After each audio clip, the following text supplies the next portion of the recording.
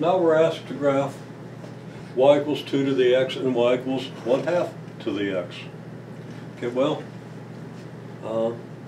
our table for y equals 2 to the x should be familiar, but I have to say a lot of people were not evaluating this correctly, and we really need to correct this because this is a task that was to have been mastered the first day of class. Okay, and the problem is, and this is, you know, don't feel any shame in this, except that, you know, you should have mastered it a long time ago, but don't feel any shame in the idea that you don't have the laws of exponents mastered. The SOL apparently doesn't require mastery of the law of exponents. And apparently our MTE courses, which have their advantages and disadvantages, just as the SOL system has its advantages and disadvantages, but don't apparently give you any idea of the laws of exponents that can be applied here, okay? So if you come in here without laws of exponents, and I know excellent students who come out of pre-calculus courses or analysis courses not knowing the laws of exponents, including one that's quite close to me and quite bright, should know it. So there's something wrong with the way those courses are being taught. So you have an excuse for not having understood that when you come in. But the time for excuses is over. You can't not know the laws of exponents and proceed into this chapter on exponential functions. It'll be fatal. So you have to know the laws of exponents. And just as illustration, if x equals -2, what is 2 to the x? Well, it's 2 to the -2. So you would write down not what you think the number ought to be, you write down 2 raised to the -2. Now, what does that mean? Well, you should know the law of exponents. It says, well, if you got a negative exponent, you got this reciprocal thing. Now, it's phrased more clearly than that and more unambiguously, and you need to look up the phrasing. You need to review the phrasing. 2 to the -2, because of this law, means 1 over 2 squared. Now, that's not a particularly difficult thing to see and to apply, but you've got to remember it. You've got to know that's what a negative exponent means. Again, I'm a little askance that people come out of even Algebra 1, much less Algebra 2 or pre-calculus courses without knowing this. Now, y'all are just in a pre-calculus course. I don't want you to come out of this pre-calculus course not knowing this. Okay, so that's 1 over 2 squared, and of course that's 1/4, so that's why you get 1/4 here. Okay, and 2 to the -1 is 1 over 2 to the 1, that's 1/2. And 2 to the 0 is 1, not 0, because any number to the 0 has to be 1. There are reasons with the consistency of the laws of exponents why that has to be the case, but any number to the 0 is 1, including 0. 0 to the 0 is 1. If it isn't, we can easily derive a contradiction using simple numbers. Okay, and then of course 2 to the 1 is 2, 2 to the 2nd is 4, you've got that. And most of you understand this, but you know, a significant minority are having problems with this. Fix that. And also, even if you know it, make sure you understand how that's an application of this law of exponents. Okay, now we go to y equals 1/2 to the x. What does 1/2 to the x mean?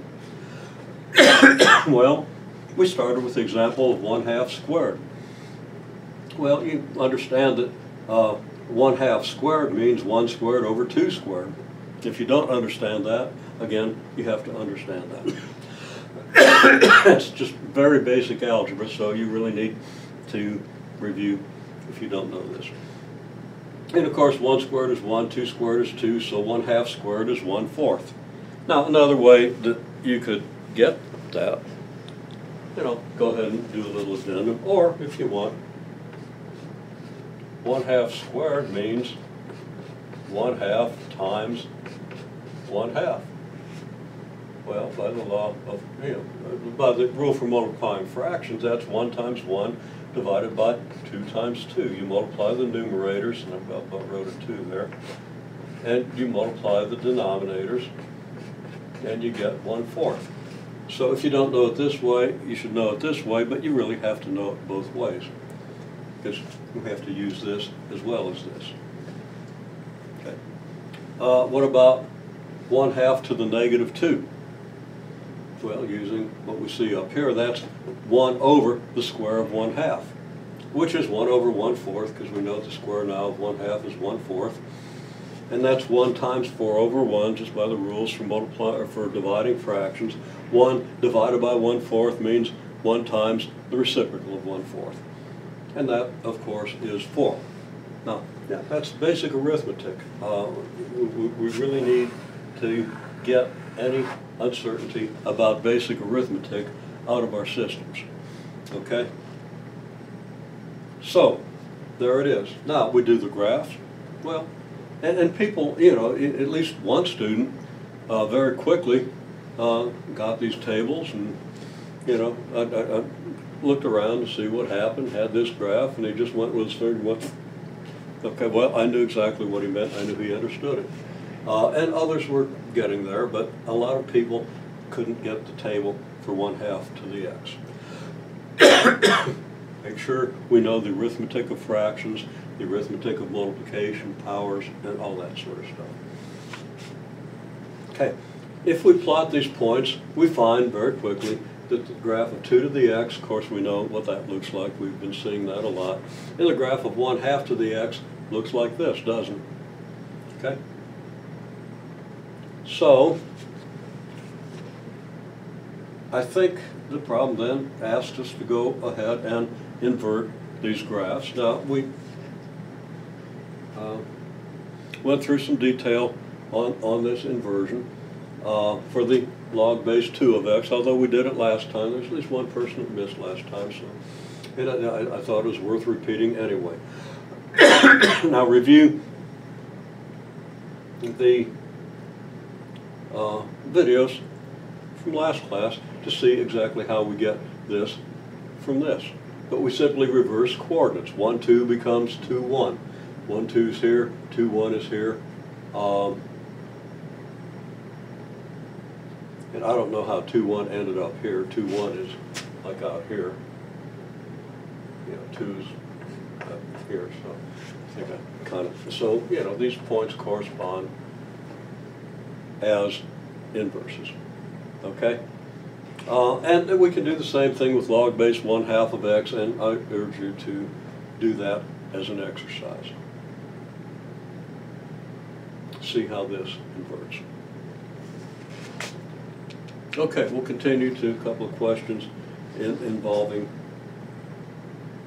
composites. Actually, there's one more thing I want to mention here. How do these graphs compare? Clearly, this graph is a reflection through the y-axis of this graph. Okay?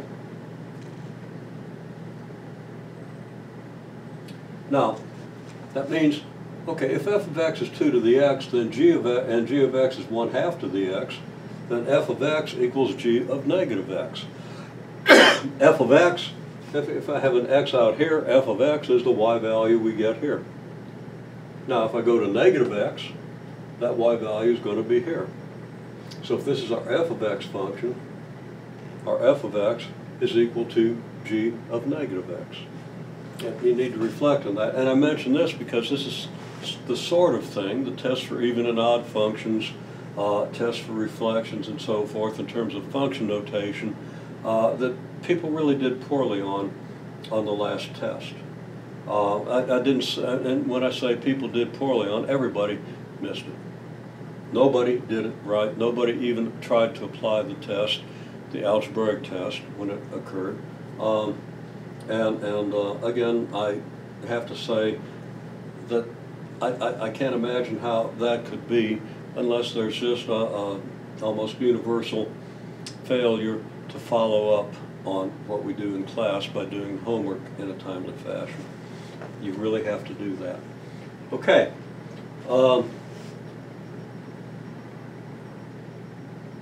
Not much more to say about that, but the next thing was some composites. You know, it comes back to maybe a lack of practice with function notation.